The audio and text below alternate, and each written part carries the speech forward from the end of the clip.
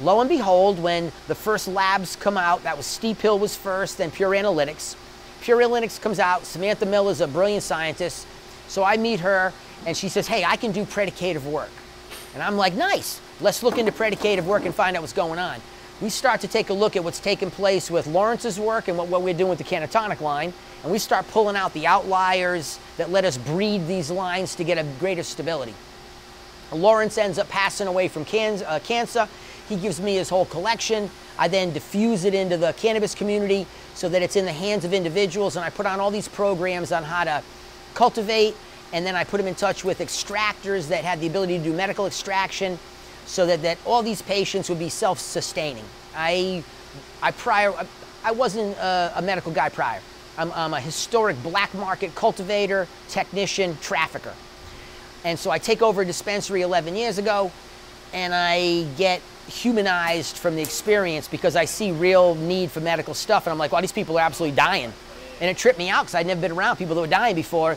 I see people die from gunshots, and I see not slow death, and I did not know what it looked like, and I didn't realize that you could replace so much medicine from cannabis. Thank you. And so I went on this run, so I'm involved in the foundation of modern CBD, and I say, hey, this is gonna be awesome. And then lo and behold, they start to mine Kentucky hemp, Chinese hemp, because people say, hey, we can just use this and it works. And it does work to a degree, but the efficiency isn't the same, and the overall spectrum of benefits isn't the same because you're not receiving. They want to give you CBD alone, but CBD has to have some THC present in order to be optimized for uptake. Yeah, because of the way the receptors release and recover it, you get a longer recovery rate, longer cyclical rate in the body if we have THC present. Okay, what's the, like, hemp just has no THC at all in it? Below 0.3, but it's not that it doesn't have any THC present, it's just that hemp wasn't selected for smoking purposes. Oh, sorry. Hemp wasn't selected for smoking purposes, fiber purposes only. And so what I realized as just this revelation was that none of us smoke landrace cannabis. As much as people think it's landrace, it's not. They took landrace populations and they chose the plants they wanted to use for their patches, propagated it, cultivated it, and then they kept the males they wanted to pollinate the seed for next year into the females they wanted to use for next year. As soon as man touches that shit, it's a cultivated variety. Landrace is naturally occurring. So what they could do in Afghanistan, Africa, is they could go Tibet, is they could go into landrace populations and find the outliers that lived through the drought that year, lived through the locust. The ones that lived through the locust, they could then add to the genealogical population. The ones that survived this new pathogenic issue, add it to the genealogical population. So I get the genealogical information present. But fundamentally, that cannabis was used as medicine.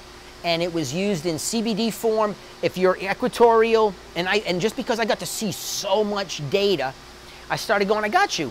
Everything that we consider psychoactive on spiritual use, stuff we want Heady weed, that all comes from 0 to 20 on the equator. That's where people had incredible lifestyle, where you had plenty of water, you didn't have to worry about freezing to death in the winter, it wasn't over 90 degrees, because it's never that hot on the equator, because I used to work on the equator, so it's not that hot, it's just incredible sun intensity. And then you start to get above 20 to 40, and it's in the 30s that we're talking Afghanistan, Pakistan, where you have some of the most savage weather known to mankind and no water. And so I started realizing that it breaks down really pretty well, where the easier your life was is where you cultivated spiritual, cerebral cannabis. And the more you moved away from the 0 towards the 40, where basically it ended all normal cannabis production, you started having CBD dominant cannabis or 1-to-1 ratio cannabis. Hardier strains too, and nope, not hardier, better for you to consume. Hardier in a sense that it works in that environment, but not hardier if you bring it down to the equator, because it has to have an ability to work with all stuff we're talking about over the 30 in that range is high desert. Yeah, because high desert is considered, in a definition, less than 10 inches of rain a year. So I need to have a different type of root system, and I need to have a different type of leaf structure to be a more efficient radiator, and I have to have an ability to control desiccation more, so higher trichome levels, because trichs really do help desiccation, the drying out of the flower. And then lo and behold, how do you hold flower in Morocco? You can't. And so when I started getting into hash making, probably like, let me see, that would have been around, say, 99, 2000, I started doing all my water process back then. I had a lady who had lived in Morocco for about 4 years, and she was showing us what we were doing. She goes, you guys are not letting this shit dry out enough. She said, you have to take it to 0. And so I started coming up with my own drying systems in pizza boxes, and then I used big commercial coffee grinders to do the microplaning. So when me and Brandon hooked up from 3rd Gen, he was dying because I was using coffee grinders to microplane 15 years ago.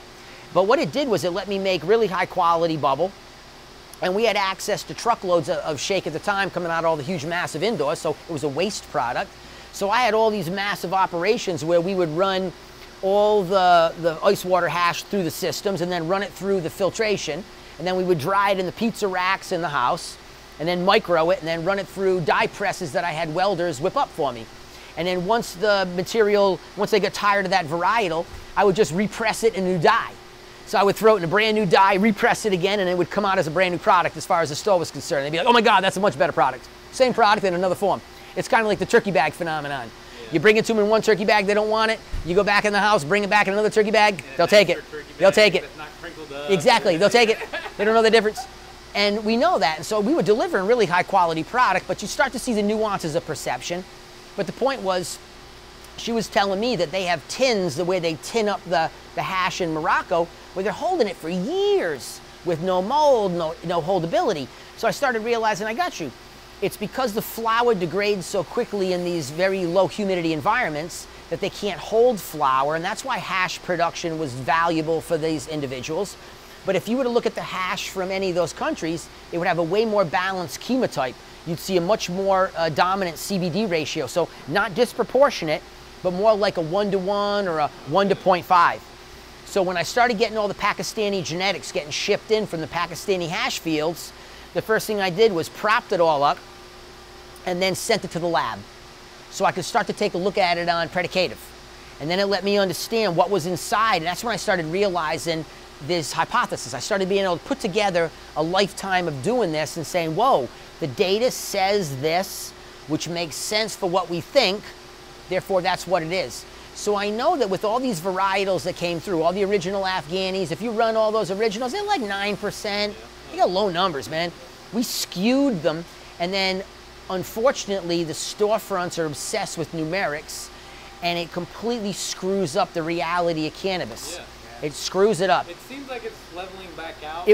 As the fruits come in. The fruits are coming in because, but that's terp levels now. So now it's skewed terp levels. Yeah. And I have stuff that's 2.6 on a total terp that's ungodly quality, that's, you would say it has 5 times the terp levels of a 5% because the numbers don't quantify it. It's like saying, you know, I always use, yeah, you're pretty, but you're not a nice person. So yeah, you can add 100 pretty points, and you keep adding pretty points, keep adding them, keep adding them. Cool. It doesn't change the fact that you suck to be around, so I'm good. Just get the fuck out of the car.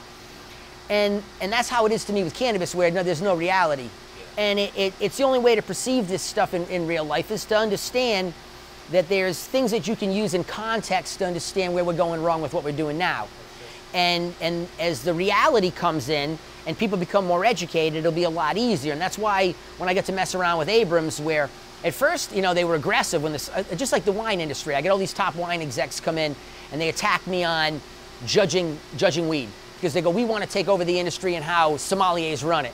And I said, the key difference between you and I, my friend, is that you're judging flavonoids and ethyl alcohol. So no matter what alcohol you're playing with, it's the same basic booze, ethyl alcohol. You can put it in your mouth and spit it out. You can't spit out the cannabinoids, and it's in the cannabinoids that the effect is dominated by, so you have to be able to. So eventually it traumatized them because they said, you basically have to be a career weed smoker to be able to do it. And I said, yeah, because I got to be able to smoke 40 varieties and tell you that was the one that worked. Yeah. And so when I hang out with normal individuals, they're like, you're a drug addict because they watch me smoke so much. I'm like, no, I'm not a drug addict. It's just that I can function normally on high levels of intoxication, and I can discern this was the one that worked, and if you put them all back in the cookie jar, I'll still pull the same one out over and over again, because that's what we do for a living. It's not me, it's other people like me. If you're a career, you're a career. And the wine guys finally were like, all right, all right. So then we had a better relationship because they weren't being so adversarial. because they're very intelligent, and most of them are PhD scientists and viticulturalists and sommelier, and sort of they're like the top of the food chain and how things are perceived. But I can smoke with them some reefer, and they're on their hands and knees begging for me to take them home so I can put them into a cot. So I'm just like, you ain't judging anything, buddy. So we know that to be true. And you need to be able to say, hey, these are the things that happen, and the public is the same way. So when I get academics to come in, each individual that comes into cannabis wants to disprove what you do, and because you're not one of their peers, you must not be as sharp. And so therefore, a lifetime of doing this at every level humanly possible doesn't mean anything. We know this from this. And what they find out is that they're mistaken, and then you end up building a relationship so now you can actually share. Because I don't pretend to be a scientist, I'm not. I am fascinated with science, and I use scientists, but I'm a field operator. That's what I'm about. I'm about getting product to the table, and I'm about helping farmers get product to the table.